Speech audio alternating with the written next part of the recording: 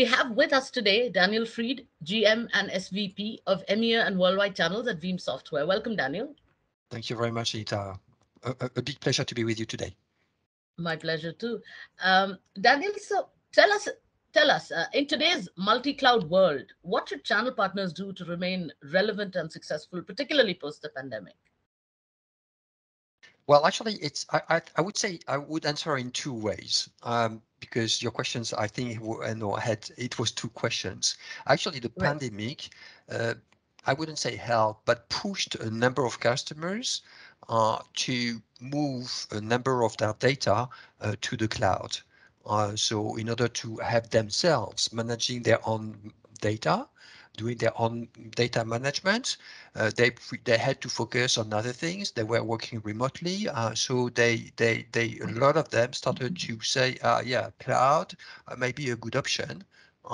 To have my data being stored there, to be backed up, to be restored, to be managed in outside. So then there are, for the customers, then there are different types of strategies. And some of them is what we call hybrid cloud, which means having part of the data on my own premises, so in my own data center or in a third-party data center. And then you may say, yeah, but also in the data, there are different levels of privacy of the data or importance of the data. So there is some sharing that can be done. So maybe this one I want it to be in a place which is not too expensive, so cloud A, and this one I need it Mhm, to be in the cloud B because I mhm, need a lot of redundancy because it's very important information, very important data, and so on and so forth. So this is where people started to think in terms of customers, started to mhm. think in terms of strategy between hybrid and multi-cloud. So this is the customer point. Now the Okay. question is, and the pandemic accelerated all these things. So Okay. multi-cloud, hybrid cloud. Then what happens to the partners? And this is the key. The key thing is a lot of the partners were already into providing cloud services. So they were ready to help these customers. But most of these customers had as a trusted partner a VAR or a system integrator who is not a cloud provider, cannot provide cloud services. So Mhm. what we've been doing now, over the last 2 years and now pretty much accelerating, and we are going to launch that very officially. We've done we've done two things. We're doing two things. Is first what we call the soft segmentation, and the second one of soft segmentation. It means trying to set competencies with the partners to say partner A is capable of doing that, partner B is capable of doing that, partner C is capable of doing that.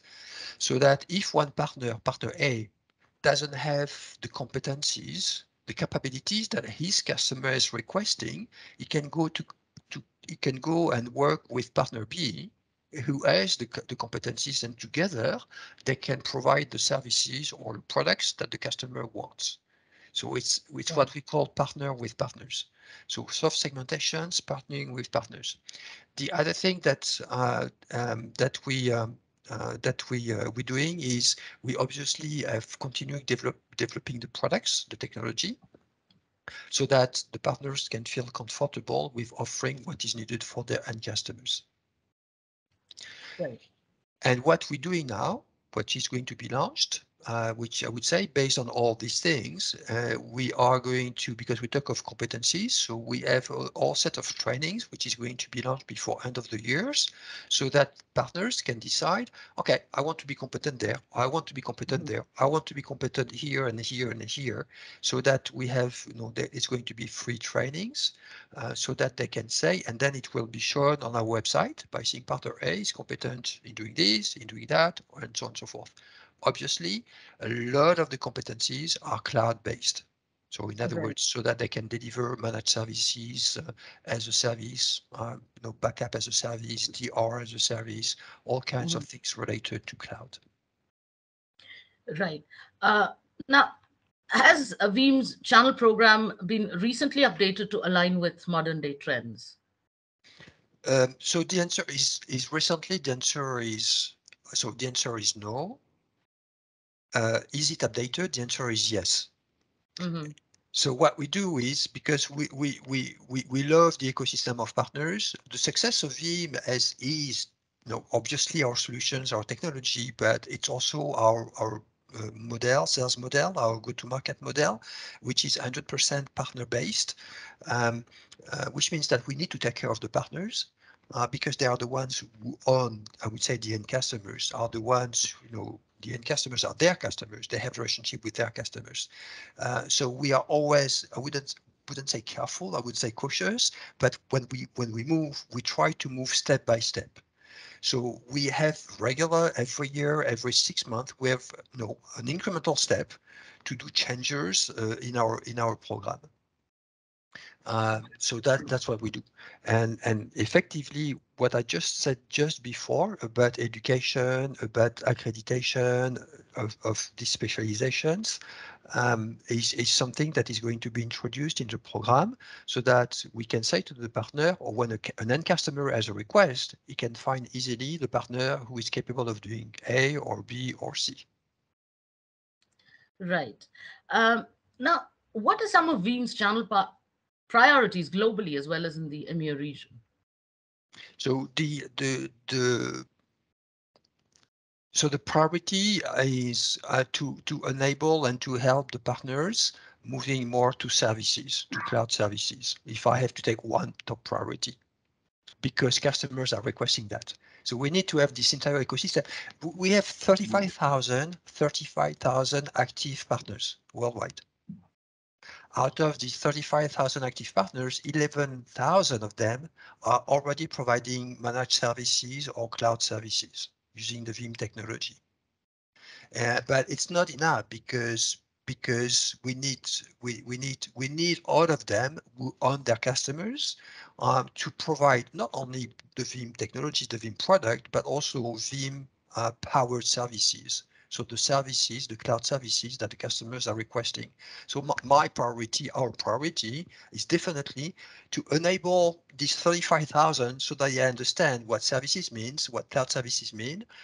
They have to evolve eventually their motion, their sales models, their business models, eventually their organizations, a lot of things. It takes time. So that's why it is the top priority, because the world is going there. So I don't want to lose partners. I think that they would Right. love to generate new businesses, new revenue, new services. So this is a priority.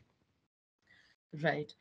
Now, what are some of the main challenges facing partners today, and how is Veeam helping them get over these problems?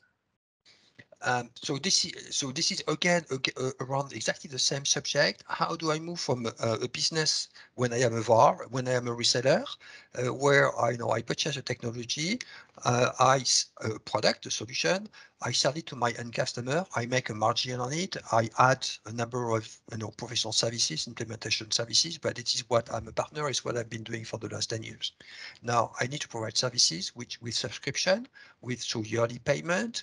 I don't have, so it's a totally different sales model. So what we do is, because we understand that a number of partners are not capable to switching from, let's say, the traditional reselling model to a cloud service model overnight.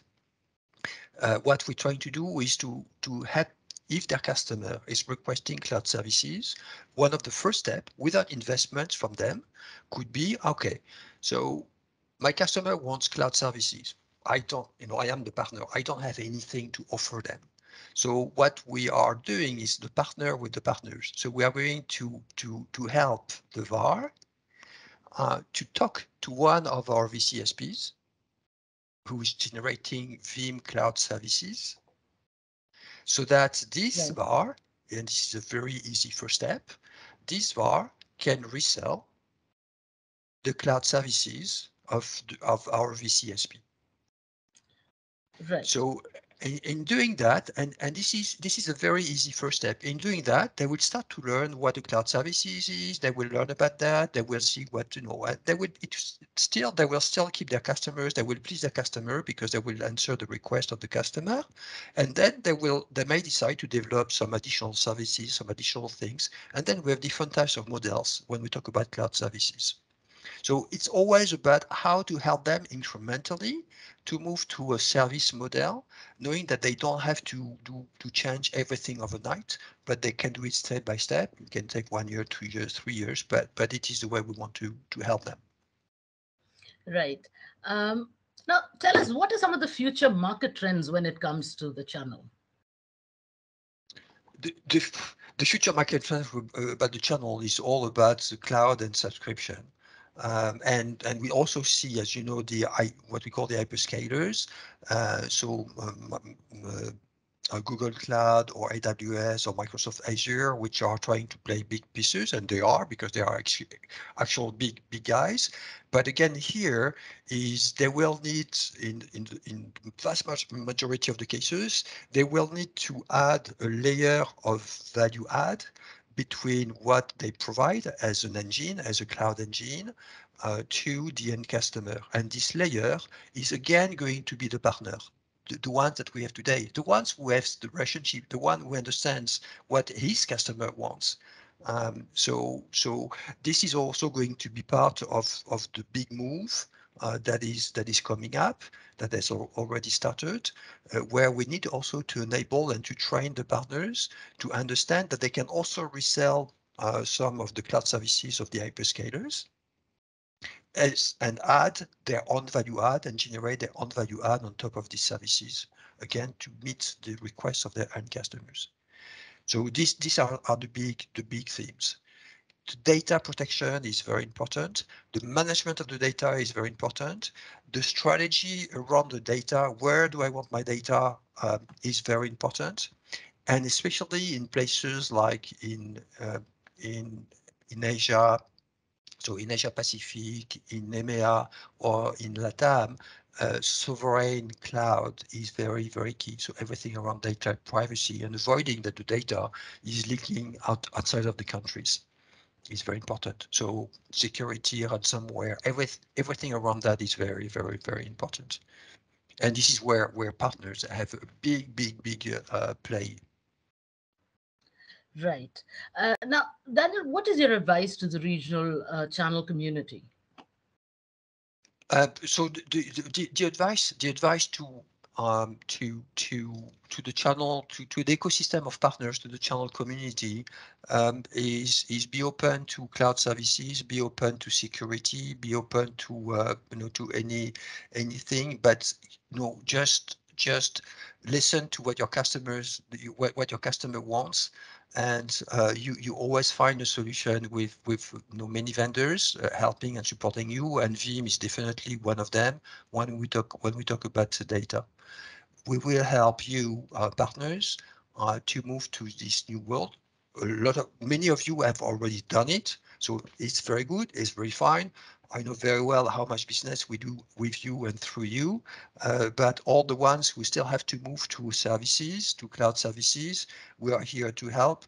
We are not going to let you down, definitely not, because we are going to continue using this fantastic ecosystem of partners that we have all around the world in all countries or regions, uh, to continue developing and convincing the end customers.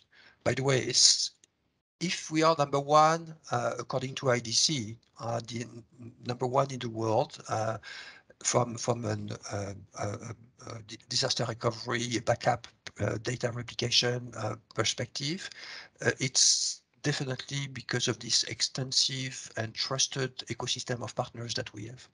So it's one of the forces, this relationship we have with them, that they have with us, is one of the key forces of the business we've developed together. Right. Now, what are Veeam's plans for the regional channel community in 2022 and beyond? It is, I'm going to put the same answer. It's this move to helping them to move to services, because customers is this what their requests, whether so to cloud services. So there is nothing very much different. We are just going to continue improving the marketing, the training, the connections between the partners, the websites. The pro partner website is the website for the partners. So we're developing all the tools, and we're trying to automate all the administrative tasks as much as possible, so that they can spend, also partners, much more time to spend time in developing business, rather than internal processors, spending time talking, having issues with the vendors, and so on and so forth. In where is my order? Have we generated the right invoices and all the things? So that's what we're doing. trying to automate, trying to enable them, to help them, support them, or trying to, again, I would call that, it's the first time I'm going to use that. I would say that it would be a partner 3.0. So in other words, it's try to automate everything that we can and spend as much time as possible in helping and developing their capabilities to go to cloud services, to provide cloud services to their customers. Great. Thank you so much for your time, Daniel. Thank you. You're very, very, very welcome, Anita. Always a pleasure. Thank you.